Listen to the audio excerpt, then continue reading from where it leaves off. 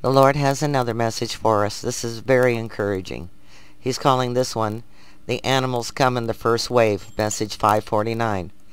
I had put my dogs out for a little while, and when I brought them back in, my Yorkie acted as if she hadn't seen me in years. She is always like this whenever we are apart, even for 5 minutes, and in the morning.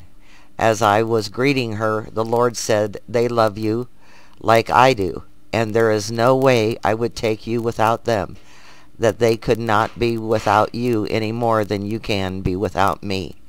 He really does love all of his creation, and he said he would not be leaving any animals to have to fend for themselves, as all animals are innocent, and they are loved by him too. They are his creation. My children, have I not told you that I love all of my creation? Then how would you think that I would leave them to deal with what I would not let you face, as I love them too? So worry not, as I am truly loved. After I recorded the last message, the warning alarm went off, message 548.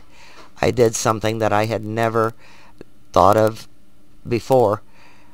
After I recorded this message, I looked up the real audio count, and it was 741. I looked up 741 Bible on Google and found that on page 741 in the Bible, it reads, "While the day breathes its last breath and the shadow runs away." My darling, you are beautiful all over. Every part of you is perfect. Come with me, my bride. It could be tonight. God bless us all, and I love you.